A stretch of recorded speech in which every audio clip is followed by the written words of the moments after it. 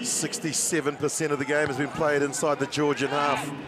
And the reward of 3 points as they battle in the air, and Georgia get it from the kickoff. Here he goes, Abzhandadze into the 22, passes the ball off the ground. We'll get to them in just a moment, but the high restart from Abzhandadze, and they get the ball back to Georgia. They've been doing so much defending in the opening 17 minutes. Well, that cleared it by easily 10 to 15 metres. That's over a 60-metre kick as they battle. That's a nice Mamamtavrishvili. He's been really active in this game, the blindside flanker. He got up and tapped the ball back for his side.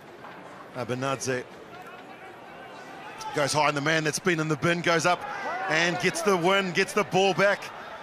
So Georgia are winning the contest at the set piece.